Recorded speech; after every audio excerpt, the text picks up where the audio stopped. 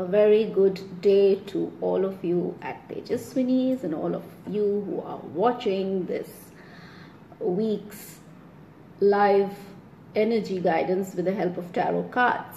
I remember last week picking up something about abundance, and I hope you had an abundant week, and I definitely saw the energies getting abundant as the week passed by, and it actually culminated in a very beautiful cosmic time last night, which was Shani Amavasya, and it was a powerful time for actually upgrading your positive energies and cutting off all that which is negative. And today is the first day of the waxing moon. It's the new year, the Vedic New Year, the Telugu New Year, Ugadi, Gudi Padwa, and it's actually more and more abundance getting manifested as the cosmic and celestial energies are all supporting this very powerful time.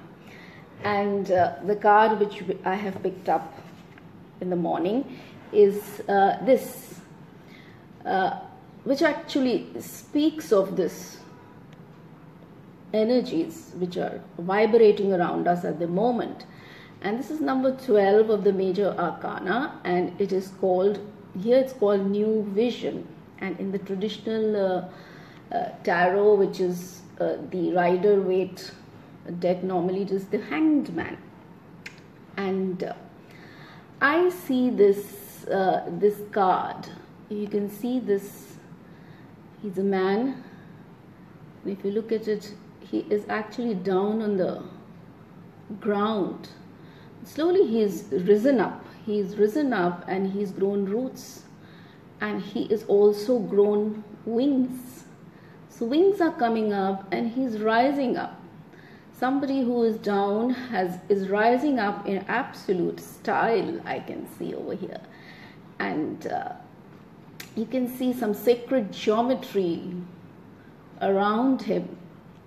There is a square, so the four sides, tight sides of a square here would represent the physical aspect of life. And then there's a circle, spiral going round and round. So that's the spirit, the unmanifest aspect of life. This is the manifest, this is the unmanifest. And in between you can see a triangle which intersects between the circle and the square. And includes everything. So it's an intersecting and includes the manifest as well as the unmanifest. So it's a complete human being, someone who is actually very integrated. And he is, if I see this card, I feel he's some kind of a very spiritual rebel energy, and he's rising. And it's like the rise of a warrior energy, a spiritual warrior.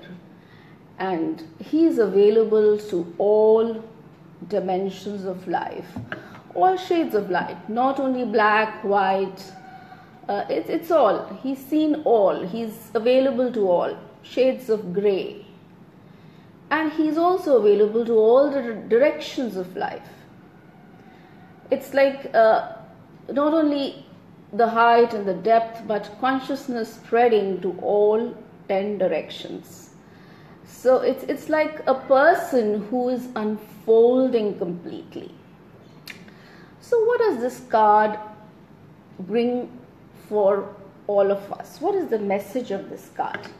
So this card would be about new learning, new opportunities, new perspective, new direction, new way of looking things, new options. So it's like actually a new vision to things. Whatever you are doing or whatever aspect of life you are looking at, it's a new way or a new way you can explore looking at or doing a particular task. That would also mean if for the time being you have to suspend action or decision making, do that, so that you have time to explore new options, new possibilities, new opportunities, and create a better outcome for yourself. The card would also mean, since this person is rising up and is fallen, it would also mean there may be aspects of your life where you are feeling quite stuck or restricted. And it's important that you examine these aspects of your life and work to release yourself from these restrictions.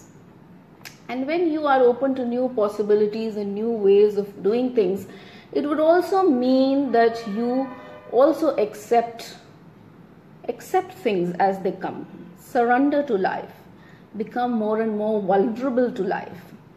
So it's like a sort of letting go, when you are ready to let go of various things where you are stuck in your life.